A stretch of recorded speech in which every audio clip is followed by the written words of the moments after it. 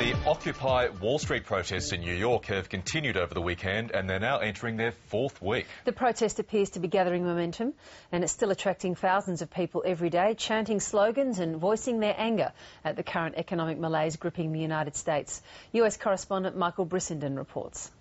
That's right, friends. Wall Street under occupation. Wall Street under siege. Yes, sir.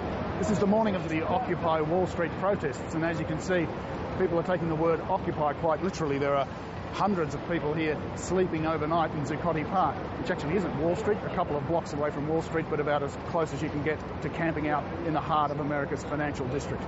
People here say these protests are going to go on for some time. It's the start, they say, of a much bigger, wider movement.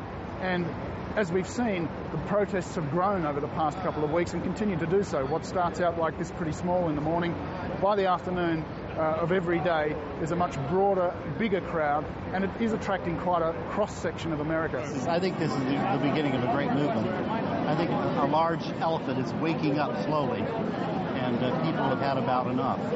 And why is it that people have had enough in America now? Well, our Congress is frozen, nothing happens, the government seems not to be able to get anything done.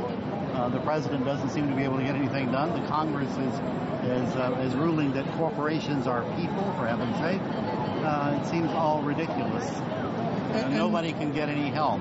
Our older people are looking at the cuts in Social Security and Medicare, while the richest people in the world have tax breaks. This is not justice.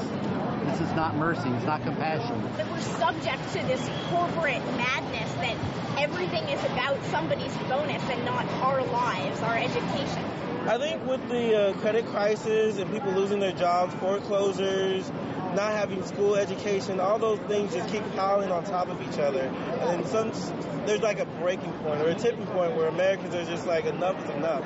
And if this protest movement does continue to gather strength, as it appears to be doing, it's going to present quite a number of challenges to the nation's politicians. President Obama has already said that he understands the frustrations of the people who are here, and clearly those frustrations are now spilling out onto the streets. It's a matter of conjecture, I guess, how far this is going to go, but already we are seeing these protests break out in other American cities too. We're seeing Occupy Chicago, Occupy Washington, D.C. So the people here are pretty determined to take this protest as far as they can.